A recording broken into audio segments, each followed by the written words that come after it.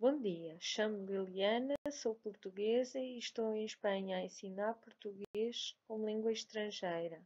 O objetivo deste canal é ensinar e aprender português europeu. Espero que gostem.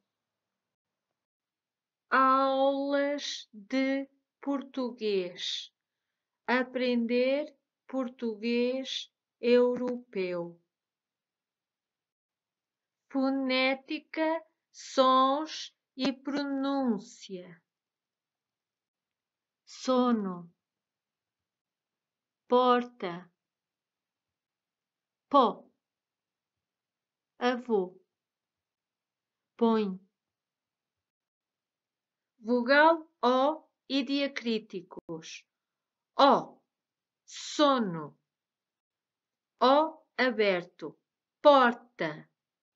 O com acento agudo, aberto, pó. O com acento circunflexo, fechado, acentuado, avô. Com tilde, O nasalizado, põe. A letra O pode pronunciar-se mais fechada. Por exemplo, ora. Em espanhol, estes Os pronunciam-se mais abertos que no português europeu. A letra O também é nasalizada quando acompanhada na mesma sílaba de uma consoante nasal, n. Por exemplo, ontem, compram.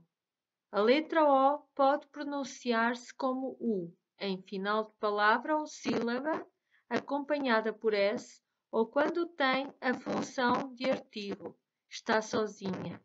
Por exemplo, o João, os livros.